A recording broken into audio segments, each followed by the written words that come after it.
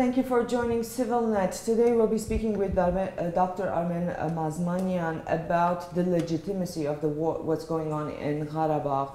I know it's difficult to speak about any legitimacy when it comes to war, but here are some issues that need to be discussed. Thank you, Dr. Mazmanyan, for joining us.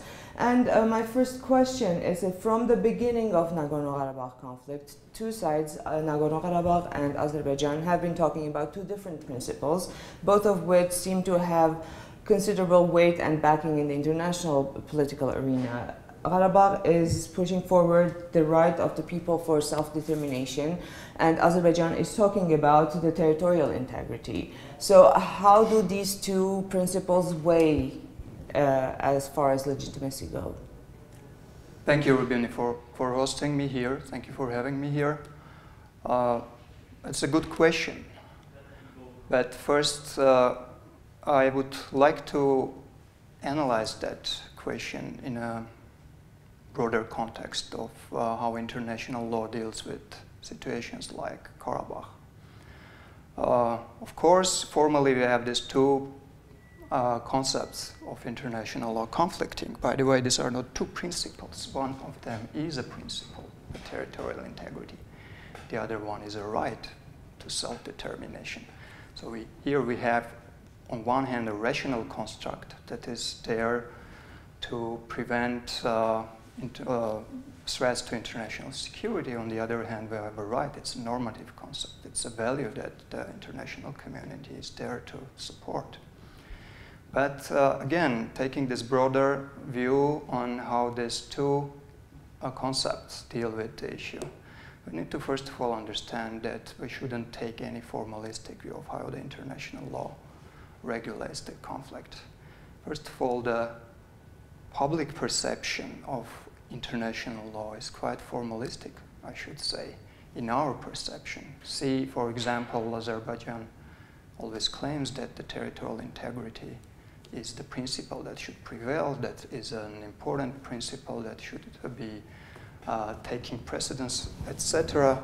On the other hand, we also hear a lot of comments from the other side that self-governance or self-determination is the important or the prevailing factor that should be taken into consideration. Actually, the international law, if we take formalistically, it does not have a formula for addressing issues like this. And if we take the developments into international relations, into international law in the latest decade or two, we can see some conflict resolved under one principle, while in the other conflict we saw the self-determination prevailing. Relatively arbitrary, like what is at the base of one conflict being resolved on one principle and the other on the other? Well, let's not use the word arbitrary. In some cases we may have feelings that the resolutions of conflicts have been arbitrary. This is the perception, for example, of the international community at large towards how the conflict in Crimea was resolved, for example. But again, this is more an exception. I would rather say that it's not about arbitrariness, but what we are missing essentially here is the concept of legitimacy. And if we refer to, for example, Kosovo, we could see that the self-determination there prevailed, and we saw international recognition, not unilateral, but by a majority of Western countries, for example, recognition of Kosovo, basically based on the conviction that independence of this formerly Yugoslav, part of Serbia's formerly Yugoslav Republic, is intended at securing the security or promoting the security of the region. And essentially we can see that there was also an argument that Serbia or Yugoslavia at the moment were in a way missing the legitimate claim over this region. I'm not backing these claims anyway, but this was in essence in the heart of the arguments of the Western community, which backed for Kosovo's security. Kosovo's independence. So how would this translate to the Nagorno Karabakh conflict? It translates in a very, very direct way. we should now look at the recent developments and the recent fighting in Karabakh and reflect and reconsider new perspectives of how the claims on both parties are legitimate. Again, legitimacy lies in the heart of international legal resolution also, or the international legal perspectives of this conflict. And here, looking at the issues of legitimacy and concentrating on the recent developments, why don't we take these three main arguments that I can propose or suggest that the international community also, among others, should pay a very important attention to. What we have seen in the last couple of days is a heavy fighting, but we have seen use of weapons of mass destruction.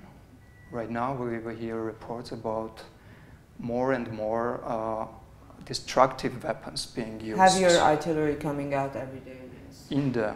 In the conflict zone, and we have seen reports that weapons such as Smerch, the Russian-made Smerch, is being used. That is a weapon, first of all, forbidden for use against civilians, and we have seen that these weapons are being used by Azerbaijan exactly against civilian populations.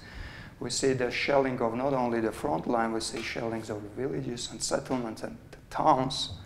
We have seen a direct threat, an official threat of shelling of the capital city of Nagorno Karabakh. What are these incidents talking about? We have seen also brutal murders of civilians by Azeri forces. We have seen these disturbing photos by head of elderly people who yes, and also left. News of beheadings that has reached. So these are reports that remind some chronics from ISIS actions.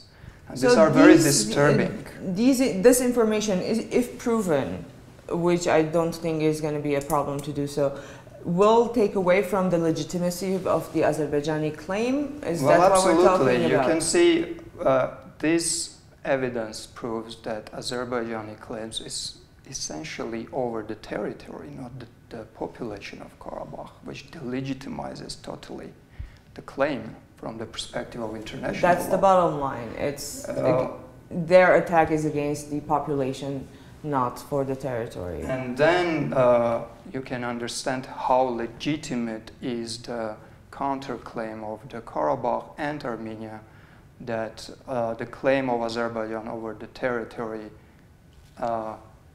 essentially means ethnic cleansing, essentially means Karabakh. If within Azerbaijan, then it's Karabakh without Armenian population, which used to be over 70% of Karabakh's population before the conflict started in the 90s, end of 90s.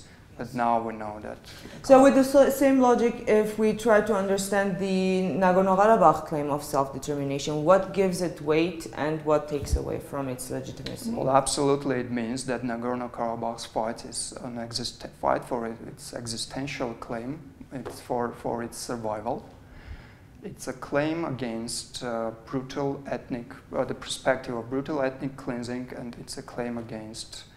I didn't finish, by the way. Why don't I go back to my second point? Why this entire recent developments delegitimize Azerbaijan's claims against the territory of Nagorno Karabakh?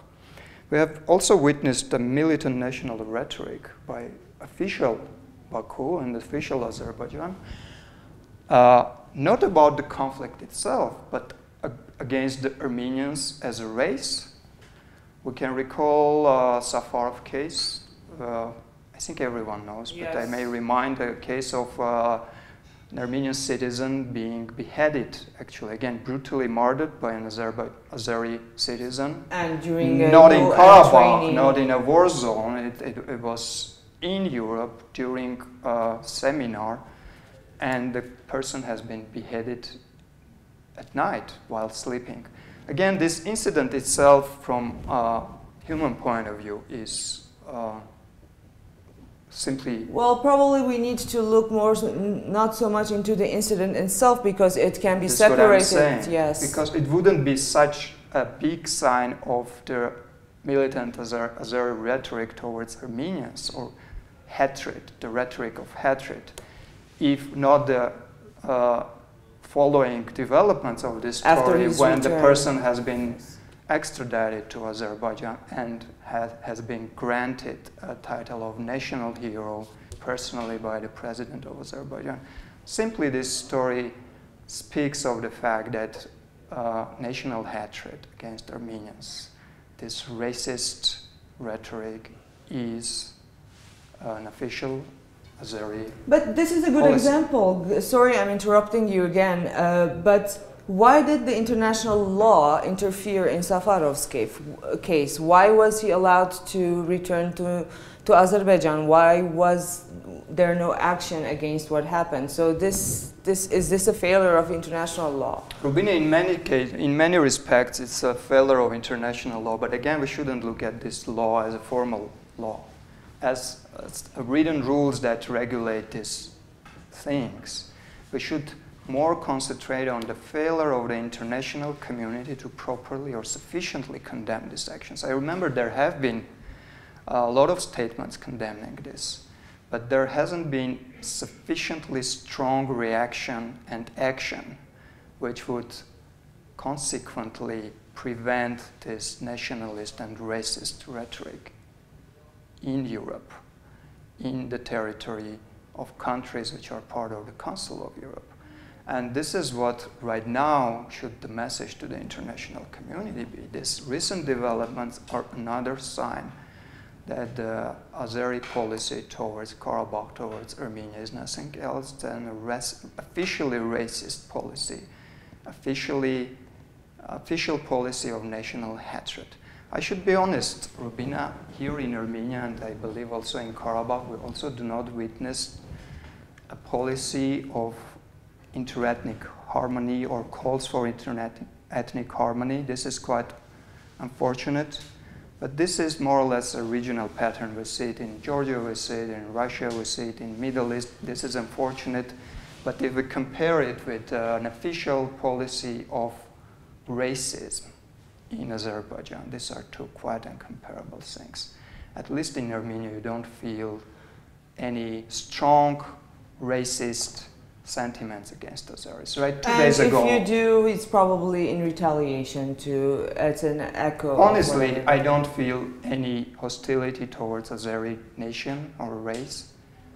Probably some against the Azeri state, which is actually fighting your civilians in a way. Right, 2 days ago, I was in a conference in Armenia, here in Armenia, sitting around a table with Azeri scientists, Azeri political scientists. They were here freely, we were communicating with them freely, they were here without any security, etc. I don't see that tension, I don't see that racism being so strong in Armenia, while we can see it's up at the level of national policy in Azerbaijan. So this is something that can be held against the Armenian side, let's generalize and not say Nagorno Karabakh, Armenian side. It cannot be held against the Armenian side as it can be held against Azerbaijan in this case from an international perspective. This is directly delegitimizing Azerbaijan's claims over Nagorno Karabakh. You cannot claim legitimacy over people against which you have this official policy of discrimination and... Sorry to be interrupting you again. Just now we're talking about a ceasefire. It was announced about a couple of hours ago from this interview. From the international perspective and from the legitimacy of all the international bodies that are discussing the conflict and calling on ceasefire and cessation of hostilities, who has the right to impose a ceasefire on Karabakh or Azerbaijan today internationally? Which body? I think no one has a right to impose ceasefire or cessation of hostilities. Officially, it might be the Security Council of the United Nations, and any actions that would be directed towards that might be only sanctioned by the Security Council.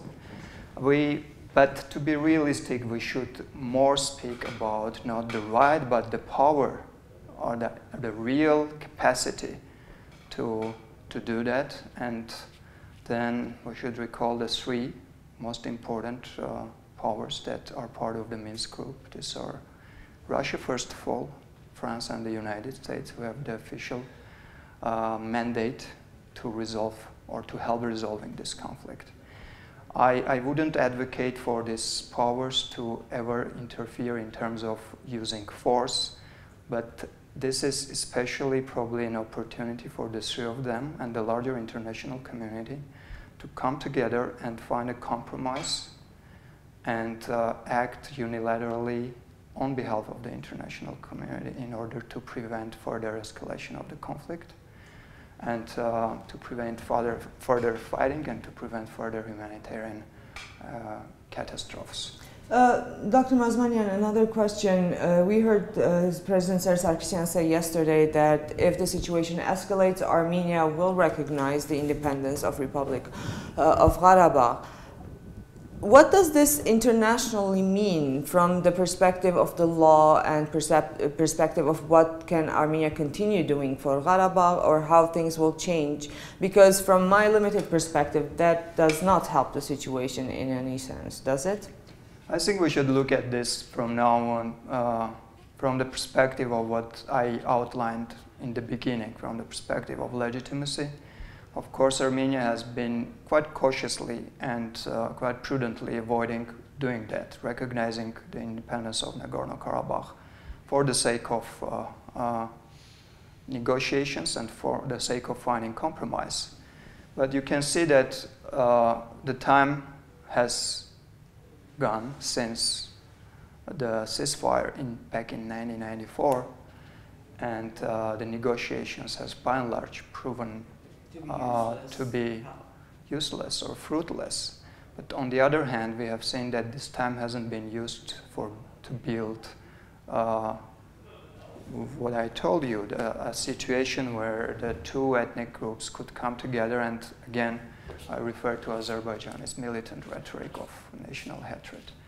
In this context, probably the recognition of Karabakh should be viewed not only by Armenia but by also the international community as the only remaining or necessitated way of securing the human rights of people there in Nagorno Karabakh.